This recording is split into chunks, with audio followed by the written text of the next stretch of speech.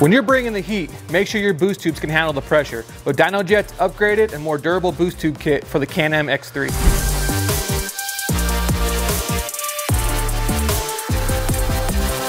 Hey guys, it's Trevor of Dynojet.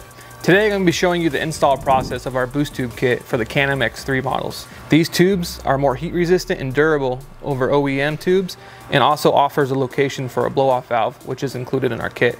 Let's get started in this install and hopefully you guys learned something along the way. Our first step today for us is going to be removing this back panel that covers the exhaust and removing the exhaust itself. This step is optional and you can get to the actual tubes from either side of the car. It's just going to be easier to show you guys and have a little bit more room with the exhaust out of the way.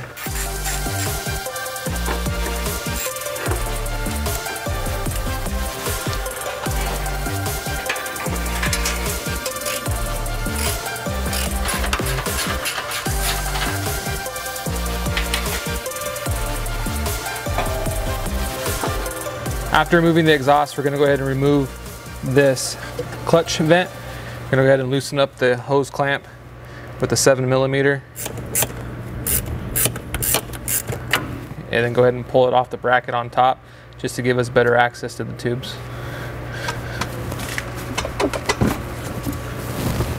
Now that you have the clutch vent removed, you'll have access to the clamp that holds your tube that goes from your intercooler to your throttle body. It's going to be a Torx 20 screw that holds this on.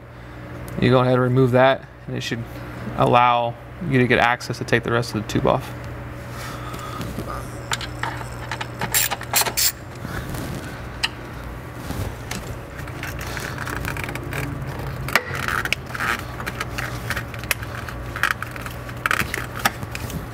Now that we have that clamp off that supports the tube, we're going to go ahead and start taking off our throttle body side of the stock tube with a 7mm socket.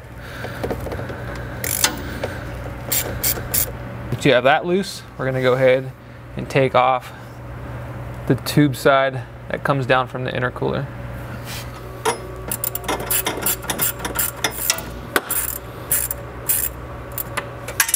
Now we have both clamps on both sides of the tube off. We can go ahead and remove the tube. Go ahead and pull down on the intercooler side. The clamp might come off as you're pulling and finessing this off.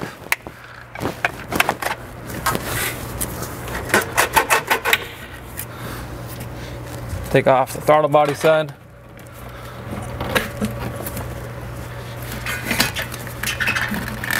And then just finesse it off till it's completely removed.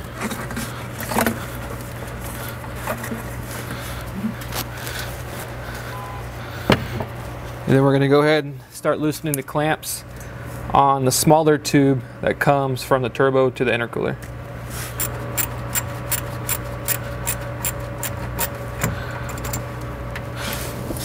Now the turbo side for that small tube that goes up to the intercooler, the easiest way to get to the hose clamp is just through this access panel that's in between the seats.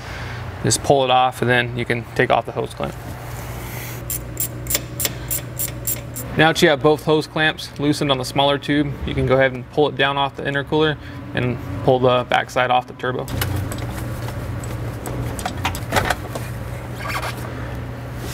Once the stock tubes are off, we're going to go ahead and start putting our Dynojet tubes on. We're going to start with the small tube that comes from the turbo up to the intercooler. We're going to go ahead and use the small clamp that's provided and one of the medium clamps for the intercooler side. The easiest way to put this on is we usually give it a little bit of a spritz on the inside with some silicone spray, which helps it pop on a lot easier. And go ahead and push it in, pop it on the turbo.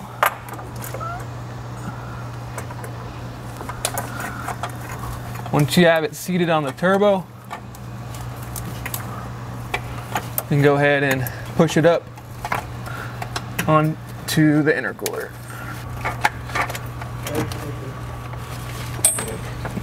Once you have it on, you can go ahead and slide up your hose clamps, tighten them down with an 11mm socket.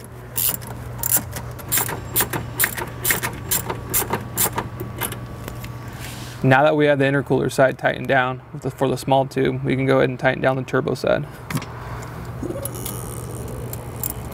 There's also going to be an 11mm.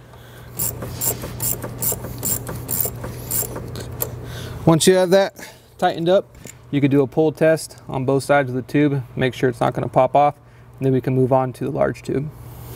Now that we have the small tube on that comes from the turbo and goes up to the intercooler, we're going to put the big tube on now that comes down from the other side of the intercooler down to the throttle body.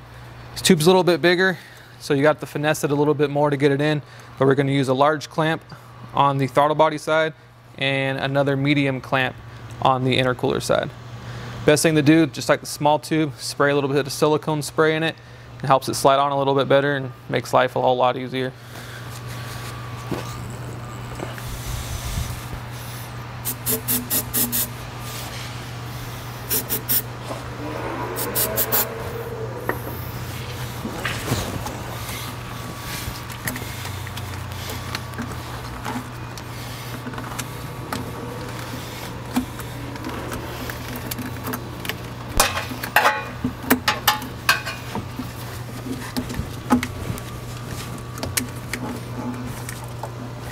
Once you have the tube squeezed back in, we're going to go ahead and tighten down the throttle body side first to hold the tube in place.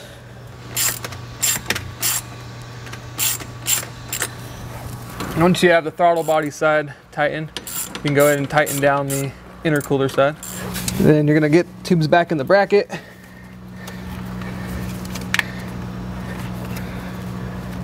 Make sure everything's straight, lined up correctly.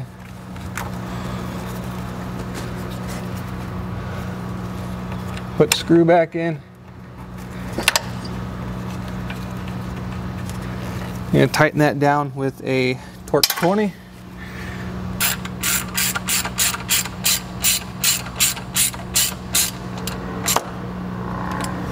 We're going to go ahead now and install our blow-off valve, which is our adjustable blow-off valve, which you can adjust depending on what kind of setup, what kind of boost you're running in the car for different blow-off pressures.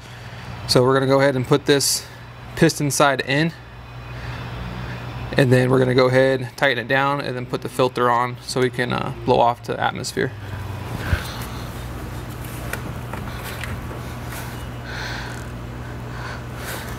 Once you have the blow off valve on, you can go ahead and tighten down the hose clamp to a 7mm socket.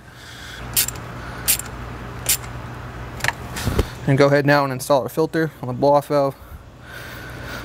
Tighten down the clamp, the 6mm socket. Get it nice and snug. Once we have the blow-off valve and the filter installed on the tube, we're going to go ahead and remove this plug that's on the plenum. We're going to go ahead and remove this bolt and take the plug out and replace it with our fitting. It's going to be a Torx 30 to remove this bolt.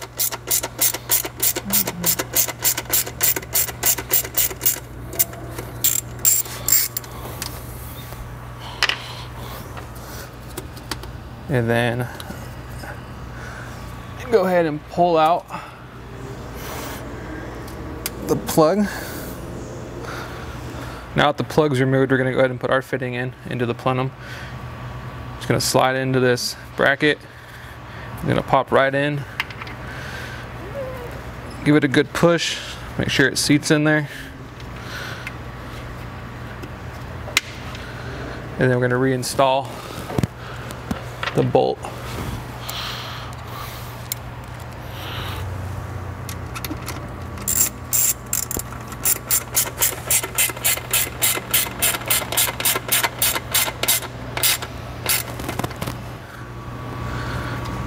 Once you have it installed, we're going to go ahead and get our vacuum line and install it from the blow-off valve to the plenum. What I like to do sometimes is just cut the line to make it a little bit of a cleaner look.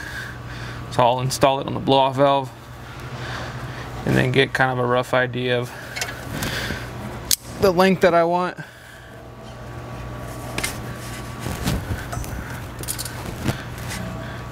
Push it onto the plenum side. And that's it.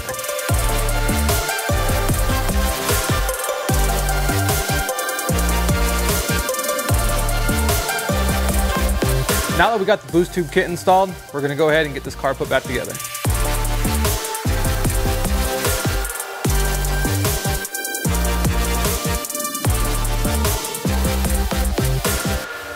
And there you have it. The installation process of our boost tube kit is complete.